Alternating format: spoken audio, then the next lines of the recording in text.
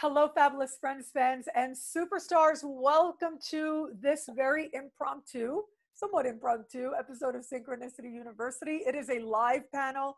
We are live streaming to Facebook. We are having an adventure in technology and forgetfulness and all kinds of things. Let's just say that. Those of you who are watching on Facebook, you've been with me on Facebook for a little while now, about 17 minutes. And so now this is the official YouTube start. But thank you so much for being here to celebrate some truly amazing astrologers with me. My dear friend Demetrius from the Queer Astrology Conference reached out to me, and that Queer Astrology Conference just took place last weekend. And he said, look, there are some brilliant astrologers, you've got to meet them.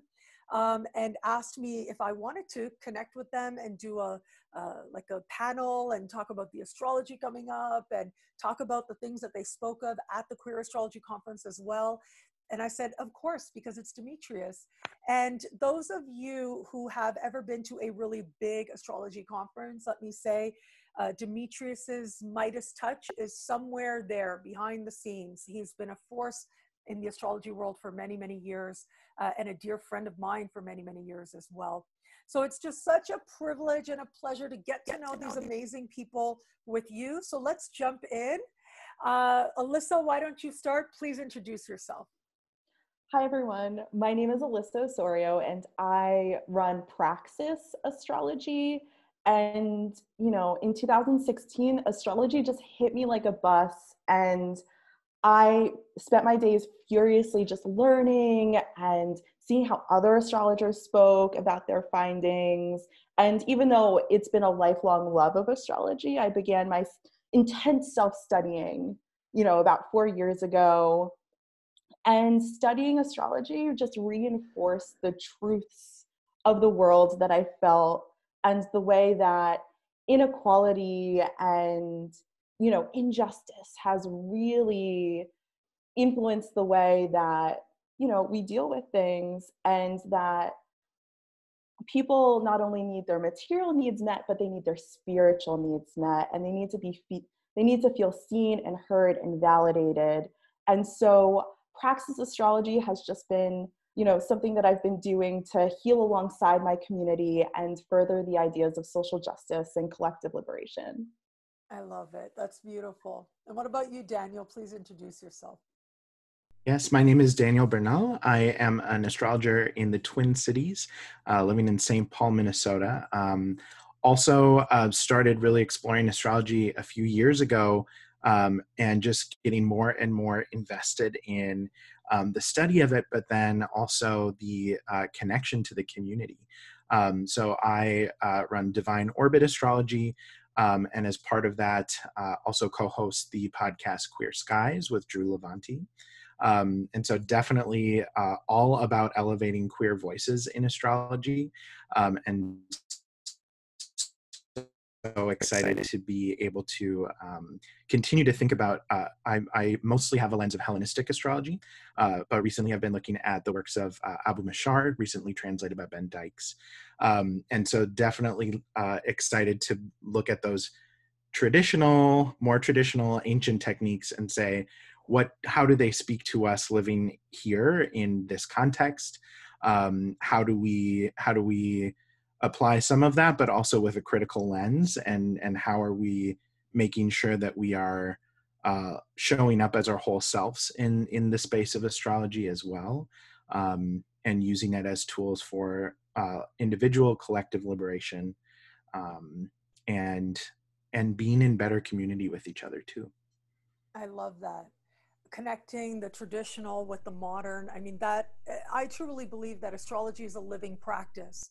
And that's exactly how we do it. We take the techniques, but we understand that as we evolve, astrology evolves as well. So I love that you're a part of that. QUAN, your turn. Hi, my name is QUAN TRACY Cherry. I practice out of Kansas City, Missouri. And I've been practicing full-time for almost 25 years here in what I call the suburb of the Bible Belt. I see myself as an evolutionary astrologer. And as a lawyer, I have a license to practice. I tell people I went to law school. Not only did I become an underachiever in law school, but I studied spiritual law, and I do the same things I would do as a lawyer, community and client relations, continuing educating myself, being very clear about ethical boundaries and how to work astrology into our day-to-day life.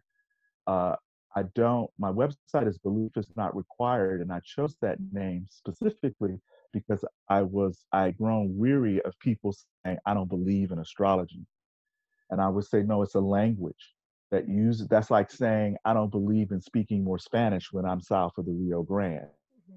So it's like, it is a part of our ability to communicate with each other and transcend, to learn our charts so we can transcend our charts and then reintegrate from a higher purpose. So our identities are sacrosanct. How I show up as a Black male, it's really important to be honored. And the queer, the gay, the father, and most of my clients are women, 75%. So I talk to them about the difference in how the signs are experienced from their perspective. And as a male, I wouldn't ever presume to not begin by believing a woman if she said someone was swarmy or oppressive or dominating. And it's the same with race. You are your own authority. And I think astrology gives us the neutrality to be able to talk about it in a way that everybody wins.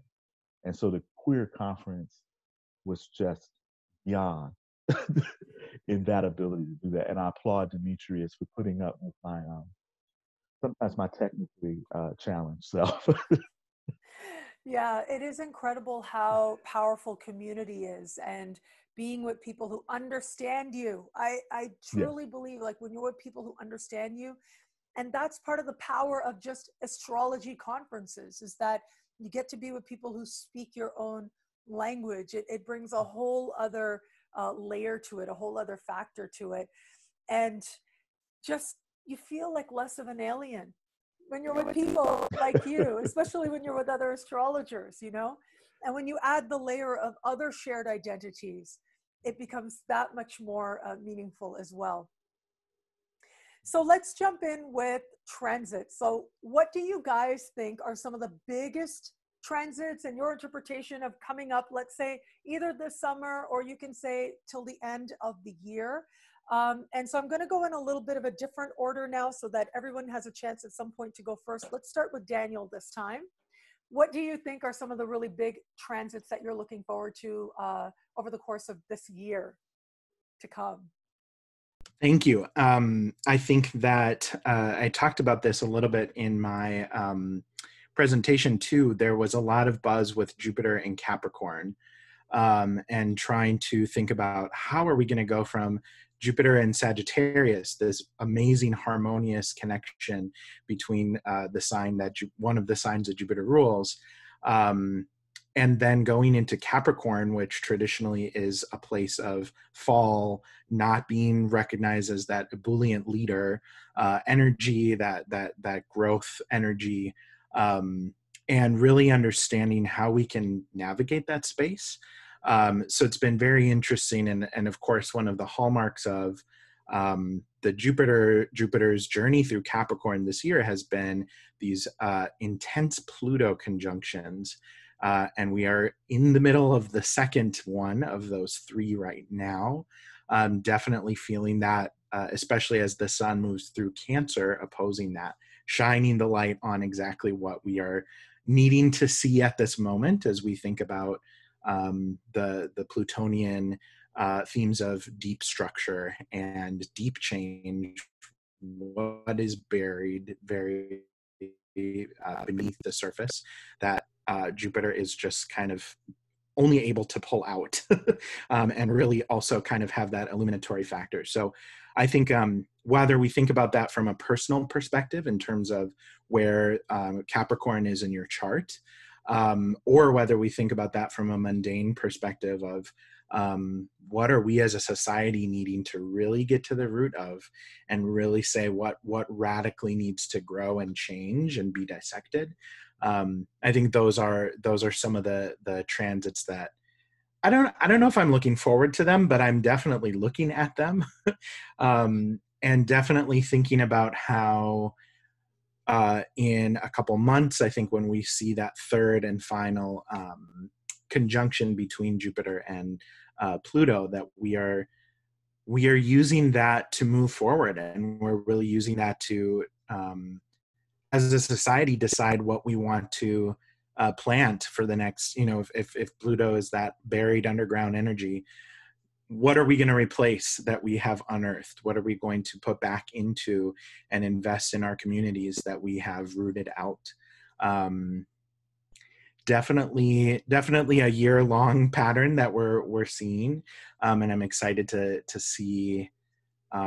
There's just so much, I think, that we are tired of, and people are saying enough is enough, and change is happening, however incremental. And let's not let that momentum die. Let's keep that going. That's what I'm most excited about this year. Yeah. What about you, Quan? What are some big trends that you're seeing this year for the rest of the year that you think should Well, be to watch? certainly, I look at coming out of the Venus retrograde in terms of that 40 days that she spent in Gemini. And we got a really good symbol of that from the warning labels being placed on the president's tweets. The retrograde Venus was like, well, what do we really value? We want I call it the Humpty Dumpty Venus, where we don't take anything apart that we can't put back together, right? And we know what happened to him, pride, right? And so now we have the Mars going retrograde in September in Aries. And I want to piggyback a little bit off of what Alyssia, is I say that correctly? Alyssa, Yeah. that the first rule of mediation is to show up. So, and the fire signs are the show up sign. So if you're fire and you're here to show yourself best through action, and so that Mars retrograde, that 9 to 10 weeks, a number of suffragettes, women who fought for the right to vote, had Mars in retrograde. So it's about really going internally and speaking to that inner warrior. And I tell all my clients, retrogrades are not weak. Venus is in her fullness as the morning star. This new moon, she is as far away from the sun as possible. So we have that ability to really see our core identity, the sun, as it opposes those Capricorn planets. And Cancer Capricorn is mommy, daddy. It's, but both are responsible. We need responsible compassion, that one pillar of the high priestess, but we also need judgment and severity. We need limits. And the ebullient nature of Jupiter in Sag, okay, love it.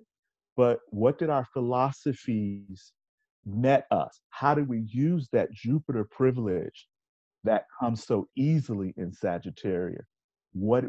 How do we use our abundance? How do we use our resources? And then when the resources pare down in Capricorn, then we have some markers to call on. We have some people. I remember when you gave me this last year. I remember when you took that extra 5 minutes to talk to me about something, and they come back and help you when you most need it. And so Capricorn and Sagittarius really are our introduction into, well, what kind of effing citizens do you really want? And when you talk about, and when you listen to the beginning of what you were saying, Nadiya, and am I saying your name right? Because I get Yes, perfect. Nadiya. When you talk about brilliant, when you listen to that, what you re-recorded before, you use the word brilliance. And I'm a big I Ching-ophile. I love the I Ching because it just cuts through things. And hexagram number 30 talks about brilliance or fire. And they go into, we get caught up in the flame, but we forget about the law, or we forget about the candle wax that feeds the flame. So it's the philosophy that feeds the spirit. The other, and I'll say this one last thing, I am looking toward August 15th when Uranus goes stationary retrograde, because that 14th, 15th of August, the volume knobs are turned up when they're stationary. And I did my presentation to the queer astrology on the cyclic relationship between Saturn and Uranus, which happens every 46 years. They're new. And George Floyd Jr. was 46 years old. So he was born in the disseminating cycle, the last disseminating cycle in 1973. And the disseminating cycle between Saturn and Uranus is, what do you believe? What future vision are you willing to talk about with the passion of a pastor or good motivational TED talk or something? So we're in the cycle coming up into February where it goes into the last quarter. So I give Congress and I give policymakers, you've got into February of 2021 for you to take this vision that we've been talking about. And I want to see something concrete when Saturn and Uranus go into last quarter in February of 2021. Or shut up. You need to show up, pay attention, tell the truth. And then the fourth rule of mediation is don't get attached to the outcome. That's powerful. And I think that next year, the ongoing square of Saturn and Uranus, oh boy, again, you were mentioning earlier, because this is kind of take two for those of you watching this on YouTube, right? And Alyssia was talking about, social justice That's and right. social change. And I was thinking it's in 2021 that it is going to be that much more important to understand your chart and what you need for self-care, because so many people are going to be feeling that much more driven towards creating change in the world, but then taking care of ourselves in the process and owning the change we wish to be. That is where a lot of power also is found. So I love that you mentioned that. It is going to be next year, the square. Oh boy, that'll be interesting. No doubt. Yeah. Alyssia, what are you excited about for this year in astrology coming up? For 2020 in particular, the rest of 2020 anyways. The rest of 2020. So, Saturn has retrograded back into Capricorn this month. And, my Saturn return is going to be exact again on Thursday. Congratulations. Yay! Enjoy that. And so, because I have this special relationship with Saturn, he comes back to check to see if we're maintaining his beautifully minimalistic and structurally sound house well. And since 2017, Saturn has been giving us the rules of how to water his plants, how to make sure the dishes are done the way he wants it, how to clean the coffee maker and humidifier. And so he's back in to check. Have you really learned that lesson of making your life structurally sound? And the Saturn in Aquarius folks got a slight reprieve, but, the Saturn in Cap people, you might experience some redirection on your path through what seems like a loss or a crisis, and you're just going to rebuild your things the way you want it to look and not the way other people prefer it. And I also,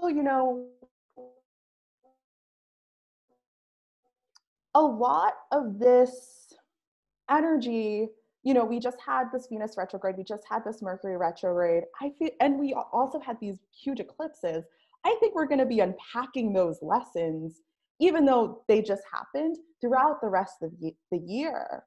So, and with Mercury just stationing direct and Mercury still squaring Mars, I think this means that people are going to check in with their reactions on the way they get upset.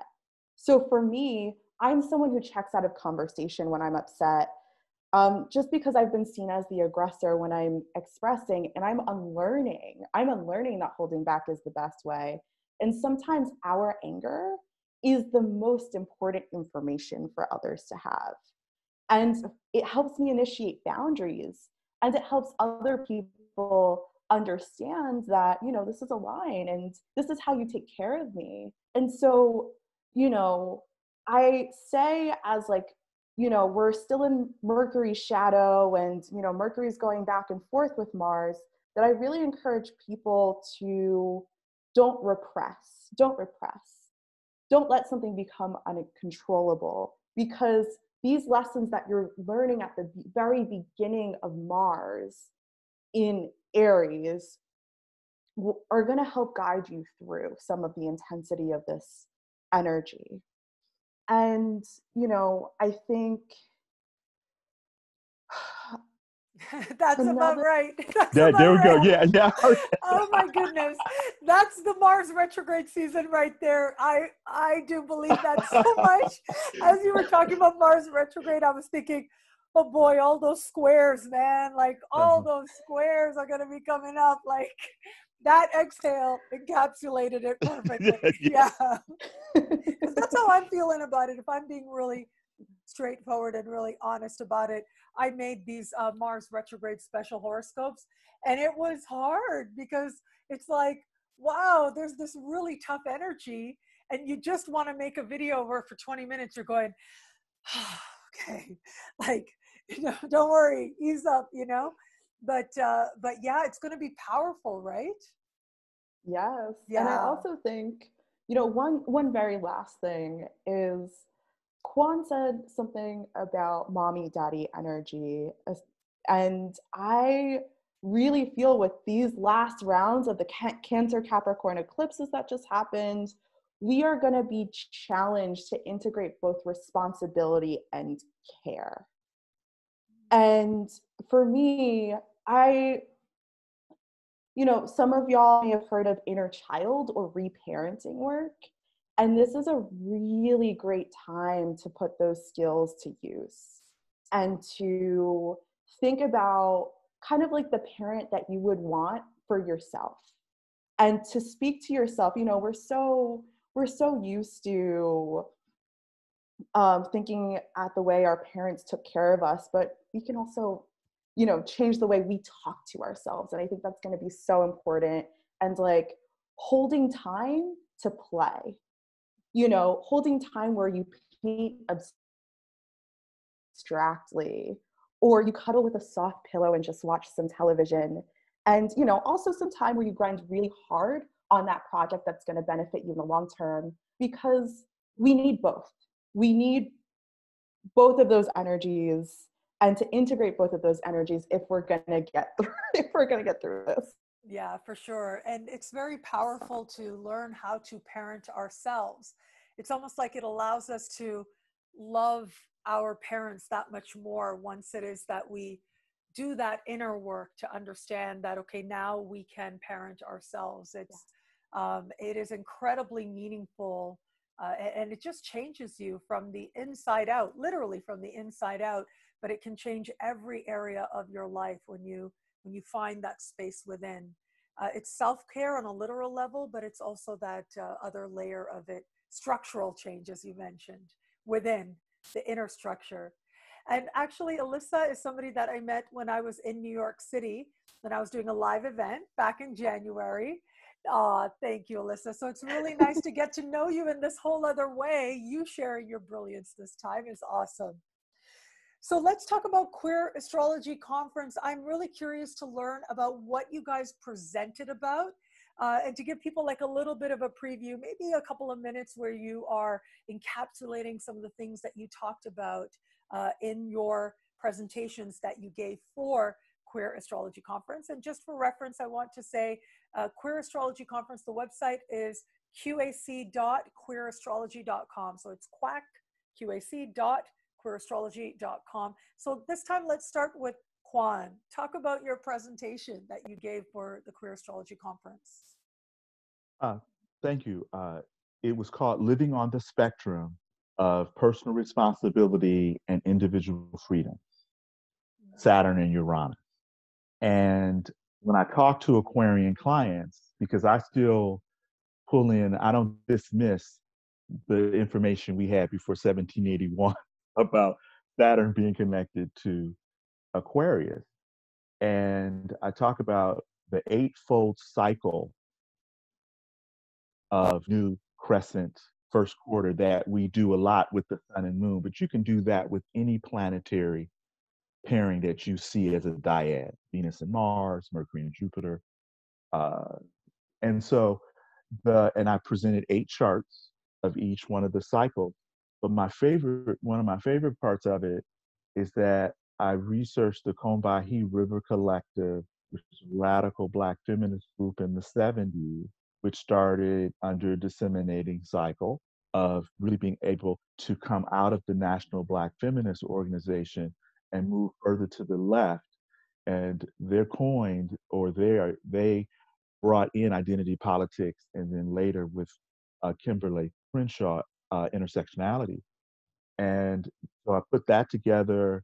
Other queer artists such as Janelle Monáe, James Baldwin, Bernard Rustin, who supported Martin Luther King Jr. And then there was another part of the table that I looked at the Black Lives Matter people and individuals, co-founders. And then the last, I paid homage to my legal education, where I looked at landmark civil rights or laws like Plessy versus Ferguson, Dred Scott, Lawrence v. Texas, where they struck down the sodomy laws, and then of course Ogenfeld v. Hodges, where we got the right to marry, same-sex right to marry, and so that was on the table. But what gave me the most hope was not only reading the chat log, which I read and it just was hilarious. I mean, they made me laugh, right? Was one, what gave me the most hope, Nadiya, was the aspect that in the last quarter cycle of Uranus and Saturn, we got an Audre Lorde, Alyssia Garza, one of the co-founders of Black Lives Matter, and Mikhail Gorbachev. And the last quarter is where we challenge society's rules and make policy out of it. And so Mikhail Gorbachev was really important in the late 80s in the balsamic cycle, where we're straddling past and future, with perestroika, which means restructuring, and glasnost, which means transparency, which are words that are Saturn in Uranus. And the group was engaging. I felt safe. It was just a beautiful time. And so I have hope because of those 3 people in last quarter. Audre Lorde, rest in power, but Alyssia Garza, and then the other 2 women co-founders are balsamic, Saturn and Uranus. So they really are here to dream us into a new vision about how we can hate each other and coexist on the planet together. Along with Colin Kaepernick, who would have thought that 4 years ago his kneeling would turn into George Floyd and where we're going forward with just that one act. Yeah. Have you looked at Colin Kaepernick's chart? Because I have not. He's a Sagittarius, a Scorpio, and I look at him through the Venus star. He's an evening star, which makes him abstract and idealistic, and then it's a Leo energy. And he's born in the same 9-month cycle as Lizzo and Adele. So they all have this evening star solar celebrity power.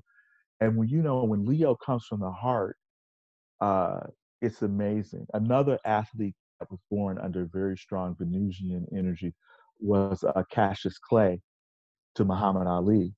So I really impress upon my clients. His moon is in Aries. Colin Kaepernick's moon is in Aries. I forget where his Mars is, but he's a Scorpio with the moon in Aries, which is Billy Graham. This was a Scorpio, the first one with the moon in Aries. So that's that Aries fighting spirit. And I do think his Mars is in Libra, but and I do the Chinese astrology. So I would remember him as a Scorpio fire rabbit, that ability to really strategize spiritually about what most matters to him. That's beautiful. Yeah, I'm curious to learn more about Kaepernick's chart. And it's interesting, the connections that you just made, the different ways in which we bring forward these archetypal energies is so fascinating. I love it. Yeah. Alyssia, what about you? What did you share about at Queer Astrology Conference? So my presentation was using astrology and intuition towards social justice practice. And for me, I feel like as intuitives, we have a responsibility to use our gifts towards collective liberation And inequality limits our ability to live in and embrace, you know, our full humanity and also our ability to connect with others. So we used a couple of tools like, you know, planetary hours to time maybe once a day where you're going to write a letter to the CEO of a company, or you're going to go out and put on your mask and go protest, or you're going to maybe use a Venus time to make a beautiful sign or a banner for someone, you know, use a moon time to care for and love on the people who you're in the movement with, even like if it's baking your friend who's been out protesting some cookies, a nice dinner, you know, like just taking care of people. And for my talk, I was really interested in rewriting the stories of the planets, because I think sometimes people don't integrate different cultures when it comes to their astrology practice. And so I was encouraging folks to look into, you know, Egyptian mythology and, you know, the way other people talk about these planetary stories. And I gave each sign a little social justice mantra as they're going through the work, and, you know, something to remind themselves as they're in it. And just some tips, you know, how to take your personal, examine yourself and look at yourself and think about your biases, your internalized biases, and then the interpersonal. So for me, a lot of my clients are queer, trans, non-binary, Black and brown, people of color. And the way I built my clientele was, you know, I read all these astrology books and I asked a lot of questions, because I was like, you know, these might not reflect your life. Can you tell me about your life? Can we share? And the structural, so the bigger governmental structures, like what can we do about these structures and how can we get involved? And, you know, just really trying to get people to think about it, but also to get people to have fun in the movement. So like, how do we ground? You know, can you take some time to sit under a tree and write? You know, how do we support each other? You know, can you have a group chat with your friends where they're cheering you on as you're doing something? And how do we have fun? So, you know, I had said before that when I wake up in the morning, I listen to very poppy, femmy, fun music. And I dance and I shake and I jiggle, and it looks so silly. But for me, it's grounding ourselves in joy, because we're going to need it. We're going to need it if we're going to show up, especially as people are experiencing pain and despair. And, you know, it's going to be a time where we have to build joy in ourselves. Yeah, and I think we're going to get lots of practice next year in particular. Saturn square Uranus, we are going to get practice to figure out self-care, but still moving forward in terms of social change and the change we wish to experience in the world for ourselves and for others, working towards the change that is our responsibility to contribute to. So it should be very powerful to see. We've only glimpsed it. We got a little bit of a glimpse this year, right? But it's intriguing how you use astrology, Alyssia, to understand self-care in the process of understanding your unique way of contributing to positive change in the world. I love that. Yes, thank you. I mean, I've been organizing since I was 16 years old, so 13 years, and it's been kind of like a lifelong journey. Thank you. Yeah, I understand, because when I was a little girl, I was like Lisa Simpson. Like, I so relate to Lisa Simpson, because that was me, that kid right there, wanting to change the world in a good way. So it's wonderful to see how astrology continues to be part of that. And so, what about you, Daniel? What did you talk about at the Queer Astrology Conference? Yeah, I feel like in a lot of ways. So I talked about a book that I'm super passionate about and a framework of emergent strategy by Adrienne Maree Brown. Adrienne Maree Brown describes herself as a queer, Black, multiracial lover of life living in Detroit, amongst other things, including tarot. And just it has been so inspirational to my work in educational spaces that I decided, hey, how does this apply to astrological spaces? So how do we take some of the framework that articulates how resilient communities, including Black, Indigenous, people of color, queer communities, feminist communities, have used these strategies to really model their relationships, their organizing work, and create an amazing amount of change, both in their communities and in the larger communities, while practicing all of those amazing self-care strategies, community care. And so pulling that into astrology, both in the sense of being able to look at some of the concepts and challenge those, such as,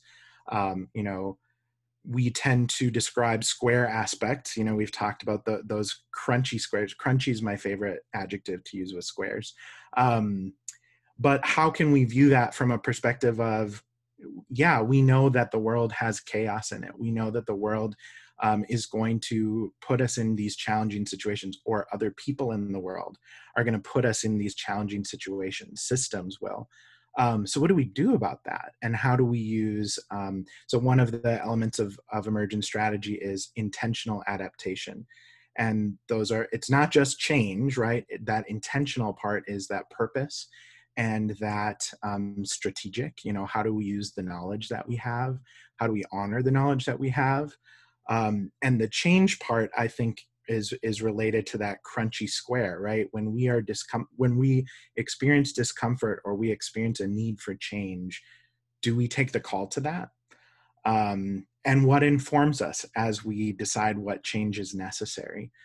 So that's one example of kind of the how the elements of emergent strategy I see kind of related to astrology. I go through all the different aspects, conjunctions, oppositions, sextiles and trines, and kind of map them to their, we talk about a lot of different concepts and techniques, and just, I really crammed a bunch in that 1 hour workshop. I had a disclaimer at the beginning. I was like, emergent strategy is vast and rich and cannot be talked about in any hour-long conversation. But I was so incredibly excited to see all of the different people that had come to my talk because of emergent strategy, fellow students of that framework, to say, yeah, I want to learn more about how it's related to astrology. But also being able to find people in the astrological community who are like, oh, emergent strategy, what does that mean? What is that?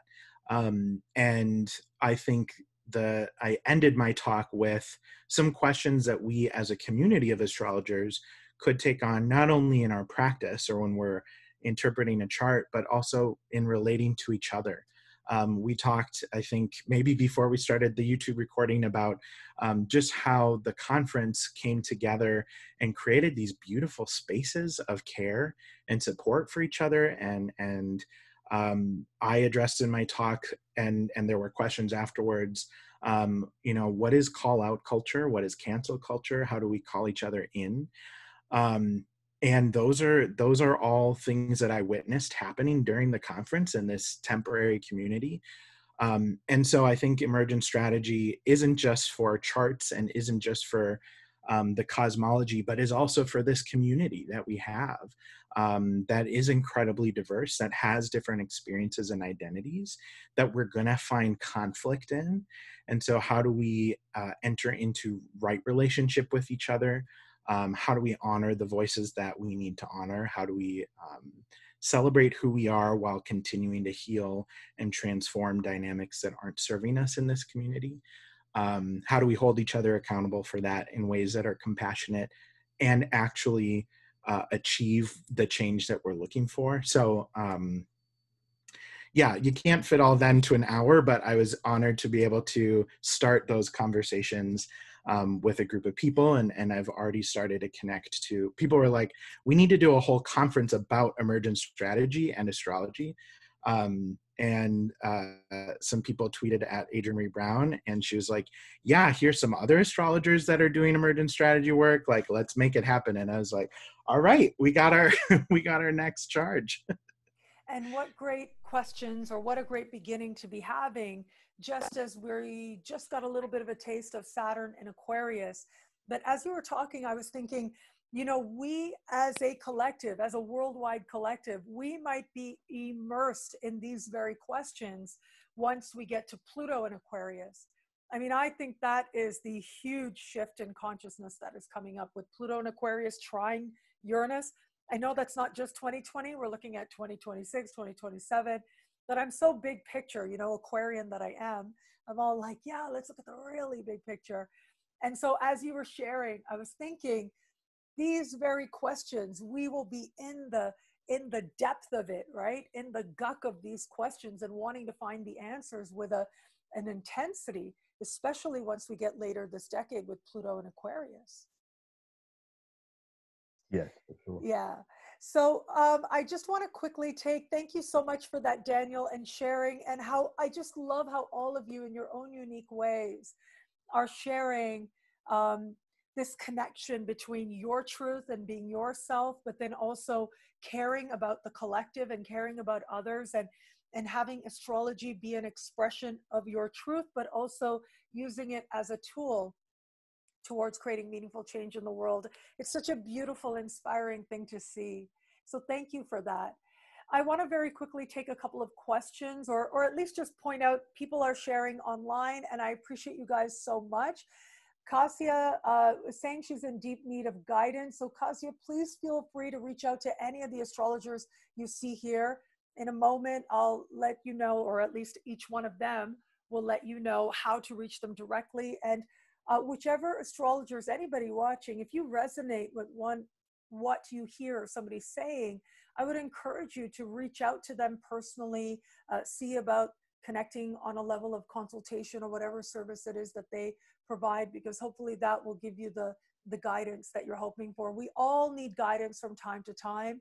We all reach out to astrologers from time to time as well.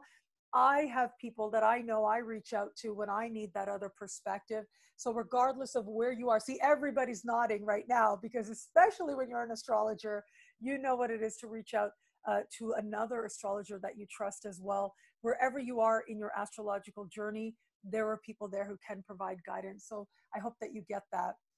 Hello, everybody who is here. Rhonda, Susan, thank you for being here. Susan is an amazing psychic. I had a reading with her a couple of years ago. It was a very powerful experience. So thank you for that, Susan. Now, Rhonda says something interesting here. She says, I wish I could take the whole world on my lap and hug and soothe them and tell them it's going to be okay. And just drop fear, judgment of yourself and others, and be love. I'm a Virgo and a stellium in Virgo. That makes a lot of sense, where you're like, live in the moment, right, Rhonda? That is what the Virgo energy, part of what the Virgo energy is here to teach us. That's very powerful. It is the work of a lifetime, though, I think, for some of us. And we are learning to own love and be love that much more fully. I do believe that very much. Thank you, Peter, for being here. Thank you, everybody. Okay, so before I let these wonderful people go, you guys are so brilliant. And like Demetrius said, each one of you impressed me in your own unique ways. And I love featuring other astrologers on my channel. And so I am putting this out there to each one of you. As you are ready, it is an open invitation, and I'm making it very publicly right here. But I would love for each of you to create a unique video for my YouTube channel. And if that's something you want to do, if you'd like to share more of whom it is you are and just be in your space and share from the heart, just reach out to me and we will make that happen. And I would just be so honored to have you guys shine more of your light in any way I can be part of that. It would be such a blessing.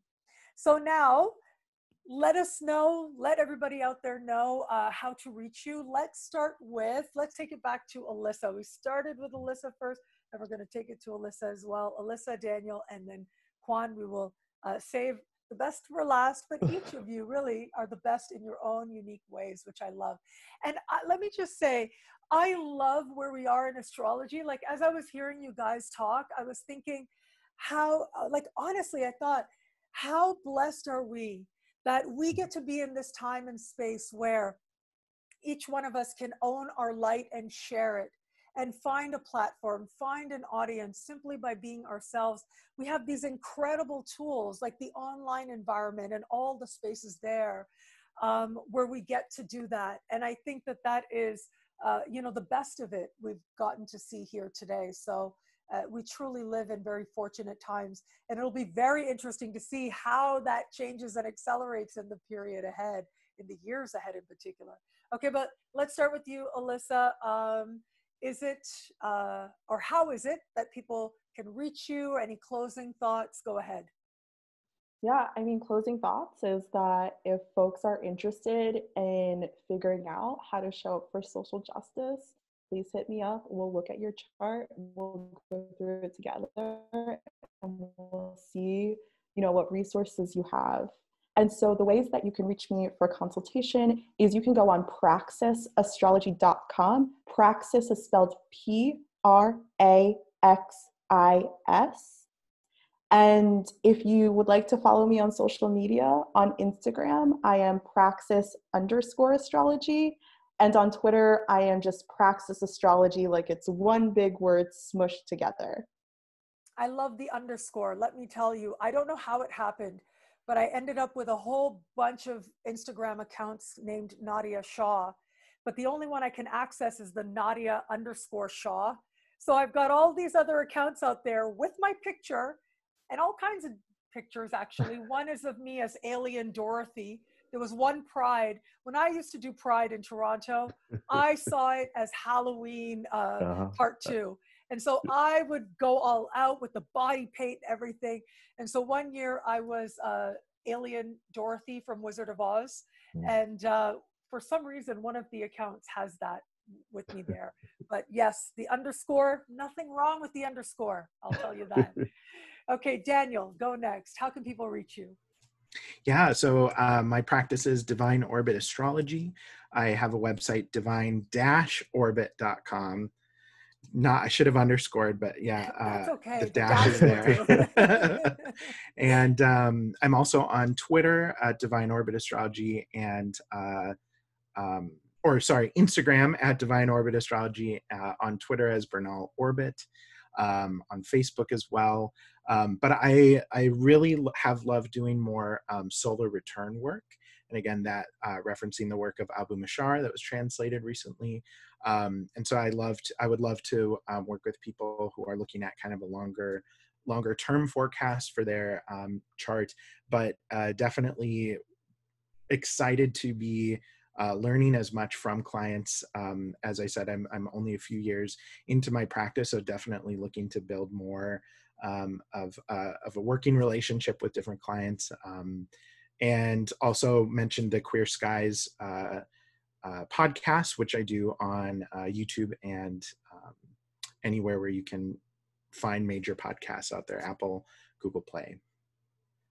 Well, I'm really looking forward to seeing you continue to grow and shine bright in the years ahead. Thank you, Daniel and QUAN. How can people get in touch?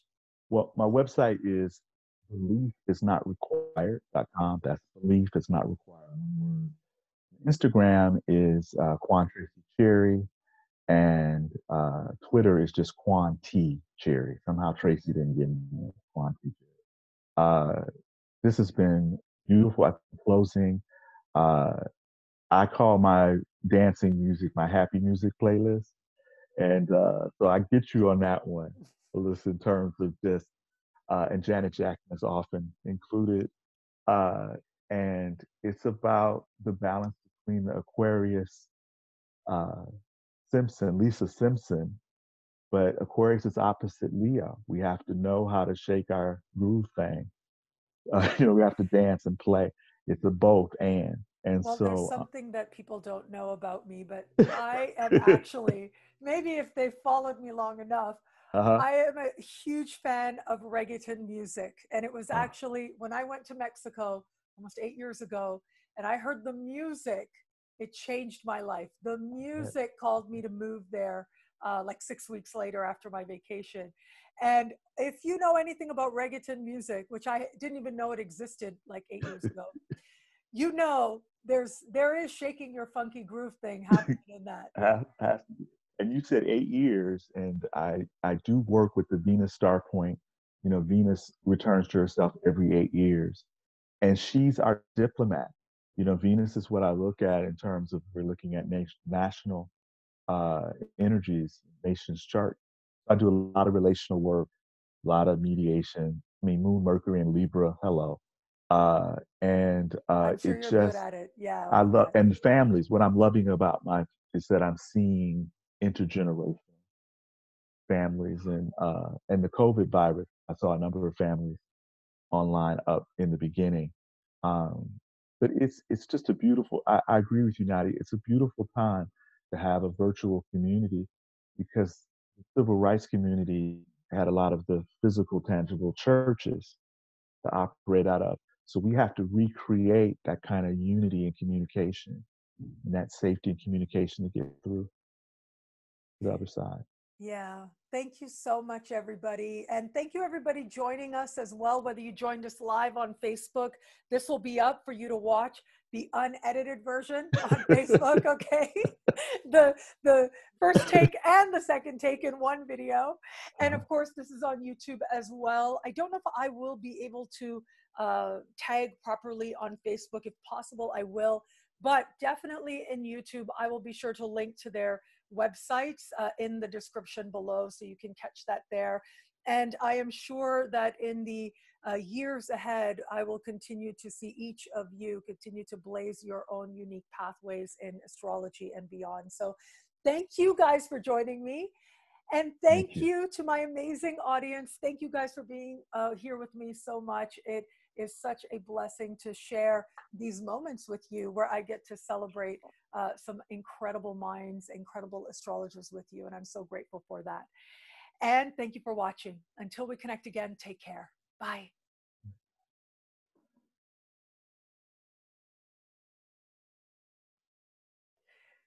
And the live stream is stopped. There we go. I believe. But thank you guys very much. I wanted to be sure to take a moment to say thank you to each one of you. And I appreciate you guys so much. And I was very sincere in all the things that I said. Whenever you're ready, feel free to reach out and you would be very welcome. And there's details, right? There's like a template that I have. It comes with a small honorarium and promotion. And it's just so lovely to see you guys shine. It truly is. And I'm so glad that you guys are making waves in your own unique ways. Thank you so much. All right, I appreciate you. Yeah, I appreciate each and every one of you. And I look forward to continuing to get to know you. And hopefully we'll meet at a conference one day. There is a conference happening next year, the ESAR conference. That should be next summer. And I think that's probably when conferences are going to kick up again. And so wherever it is and however it is, now we are connected. Okay. Okay. Yes. Bye, everybody. Bye-bye. Bye. Thank you. Thank you.